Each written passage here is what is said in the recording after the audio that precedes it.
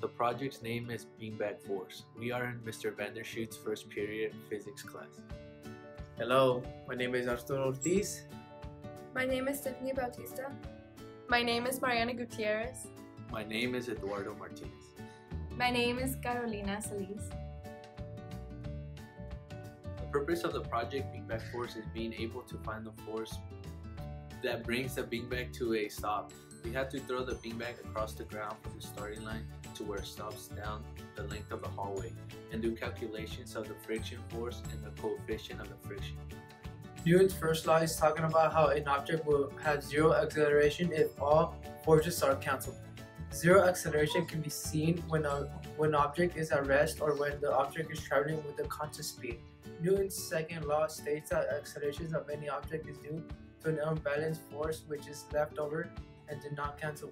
This force is called the net force. The second law formula for this is F net equals ma, where F net is the sum of the force, m is the kilogram mass of an object, and a is the acceleration of the object. Keep in mind that acceleration may be negative on the net force and the acceleration are always in the same direction. And our central question was, if a net, Newton's first law tells us that an object will stay in motion, then why does the object come to a stop? The materials we will be using for this lab include a beanbag, meter stick, stopwatch, balance, camera, notebook, calculator, and pencil.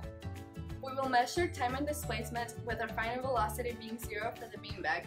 To accomplish this, one of our group members will take a few steps back from our starting line in the style of bowling and slide the bag along the floor, along with one member ready to time and another to film. Lastly, the last member will carefully measure the distance in meters from the starting line to where the beanbag came to a complete stop. We then will determine our final result.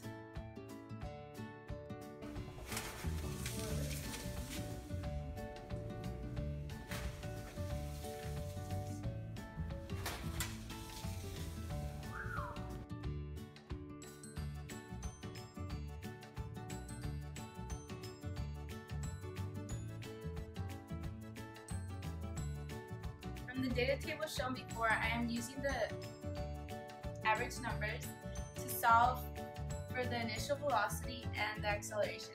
First, I plugged in for delta x 8.35 and for final velocity 0, and for initial, well, it's unknown. So for time, I put 1.82. Then I had to divide 1.82 to both sides, and then I got 4.59, and then I divided half and got 9.2, which that's our initial velocity.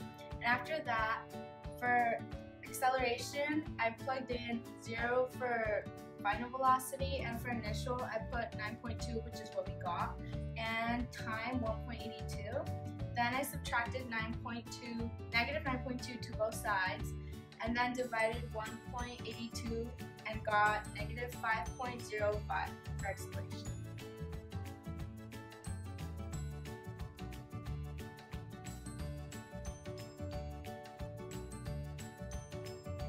Once I solve for the initial velocity and acceleration, I can calculate the F net using F net equation mass times acceleration. I plugged in for mass 0.8 and for acceleration negative 5.05 and got negative 4.04 newtons once I multiply them together.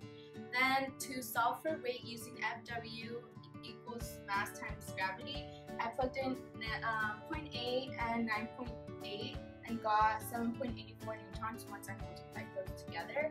And finally, solving for mu using the frictional equation, which is F of F equals mu times Fn, and I plugged in 7.84 for Fn and 4.04 for F of F.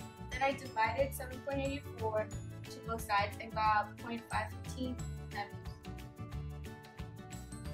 The results were not surprising at all. A heavier beanbag will need more friction, and more force when throwing the beanbag creates more acceleration. The mean acceleration of the beanbag for each throw was 5.05 meters per second squared. This means that the force of friction on the beanbag was about negative 4.004 newtons each time.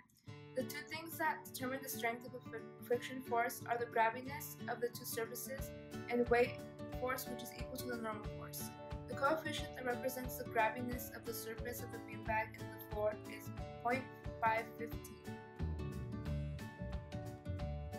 In conclusion, we had to do a lab which includes our central question that states, if Newton's first law tells us the object will stay in motion, then why does the object come to a stop?